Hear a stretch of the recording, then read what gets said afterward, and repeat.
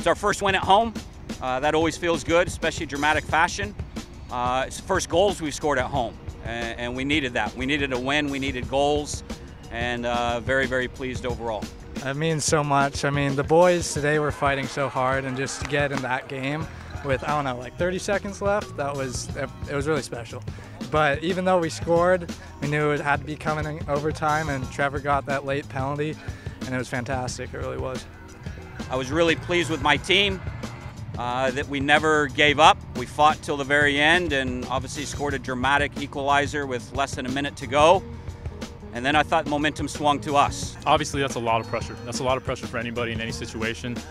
Being a fifth-year senior, I felt like it was my responsibility to take that kind of pressure and help our team. I mean, we fought so hard towards the end.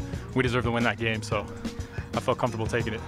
I felt very good going into overtime that we could find the winner. And then obviously a dramatic late penalty kick with a few seconds left in the first overtime.